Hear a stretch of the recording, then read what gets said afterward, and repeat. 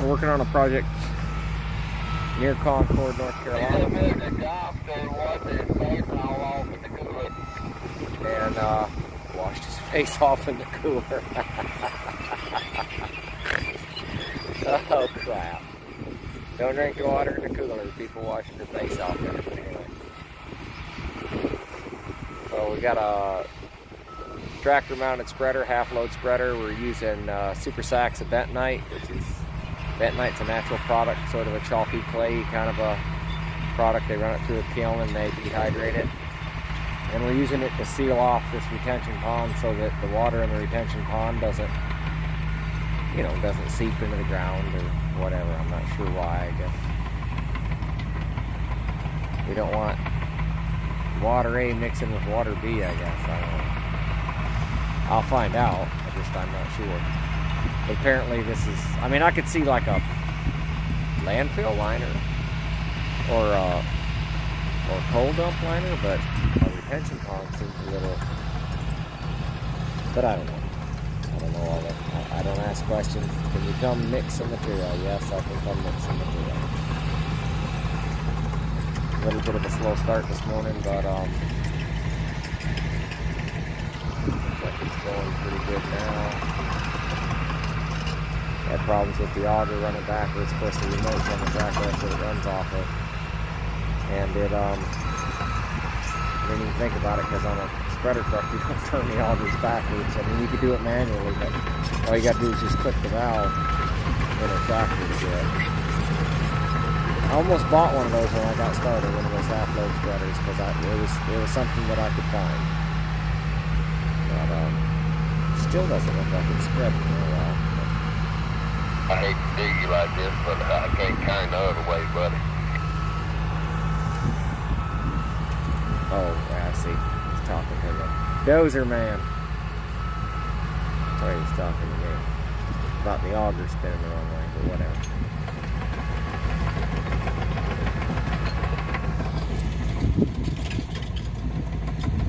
Had to put a tire on the reclaimer. It just blew out on the back here about a week or so ago. Be up here for a couple of days.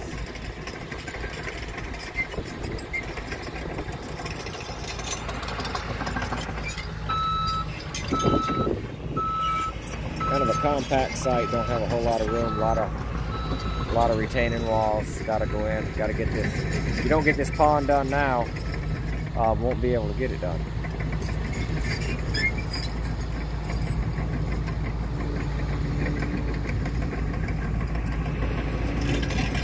Had some weathered granite pieces of rock up there. I think they've ate the teeth up pretty good, but it is what it is. You run a reclaimer, you're not going to have to put teeth on it.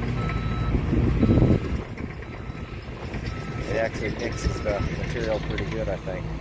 Pretty satisfied with it. So we're about to finish the project up. We were getting some material up there that was kind of rocky, and it was not a lot of room to work. And so I saw that red clay, and I said, "Look, can we cut some strips out of there and let me treat it?" And because it's filled, go in here where the wind noise won't be so bad, and you know, put it down there, and you can tell the difference in the material. So that yellow or browner looking stuff is the stuff that come out of the cut up the hill, and that red stuff, that's nice material right there. I wish I had me about 100 acres of that. But we're about to be finished here, and I'm gonna put out the last of the bentonite. I'm gonna mix it, and then I'm headed to the house, and I'll come back and get the mixer next week. But it took a little longer than I thought. I think they expected us to do this in about 2 days, but there's just not a lot of room on this site, kind of a tight site, and there's a lot of rock. I've already put 100 teeth on the reclaimer. This is pretty good here though. It was a little rooty on the top, but I double mixed it. And then once we cut the top foot out, treated the rest has been good. Lots of moisture in it, and you had to wet it. Moistures and compaction have been really good. Close this door. The spreader wagon went down, and we've been spreading it with a bucket on the loader, and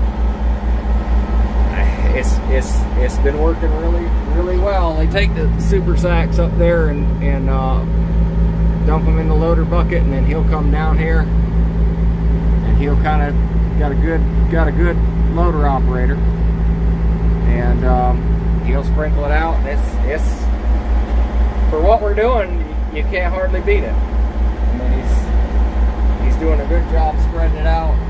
Been with the company a long time. Not the company, I almost slipped and said the name, but anyway. But you know how it is. I ain't supposed to say where we're working or who we're working for, the owners and the different things.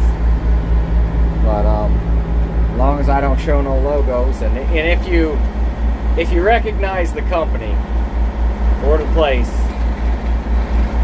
don't say it.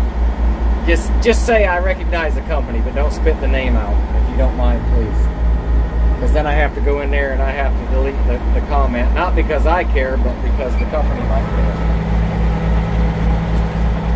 But that's the retention pond, and it's going to be a wet bottom pond, and they wanted the bentonite to seal off the dirt so the water didn't get into the groundwater. Going to go out there, and he's going to skip over the logo, and he's going to sprinkle it out, and I mean it works real well. It's Saturday, we can come up here Monday afternoon, and again, been a little slow going, but it's fine. It's fine. We'll be done, and hopefully one day we can get some more cement. Still cement's not still doing good, but anyway. So now we're mixing the bentonite kind of in this cut, and it makes pretty nice material. Looks like there's some grease on my lens. Starting to get into a few rocks now, but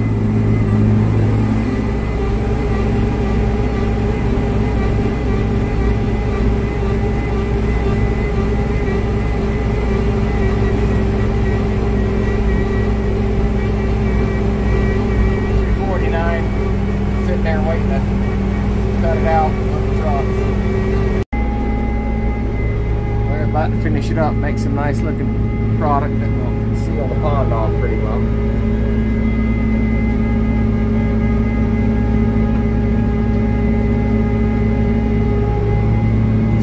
We did the bottom, we did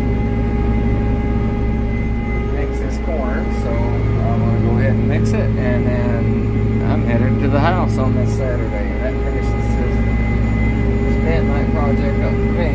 They'll finish making that cut over there, finish lining this thing out, and they'll be done. I could move on to something else. It's kind of one of them areas where they couldn't get to it if they tried to do it later, so they went ahead and dealt with it right now. Get the pond in, all that kind of good stuff, get it sealed off. No access after construction. There's going to be a wall there about 30 foot right on the other side of that 4-bank. That's it. Fixing to wrap it up, make a couple more passes here. So that's about as nice as dirt as you can get right there in this part of the country, especially after you put that bentonite in it. It really conditioned it. It's not too wet, but it's also not too dry like powder. I mean, it sticks in the bucket, pumps up if you compress it. Where it was on them slopes, I mean, the pad foot rolled it in and it just left dimple marks, and that's about it. Can't even hardly see where the tires left off. But it changes fast. Started hitting some rock, and it changed it into some kind of yellow sand down there at the end. So I put extra bentonite in that. But anyway, there we go. It's a little after 12, and I'm headed home.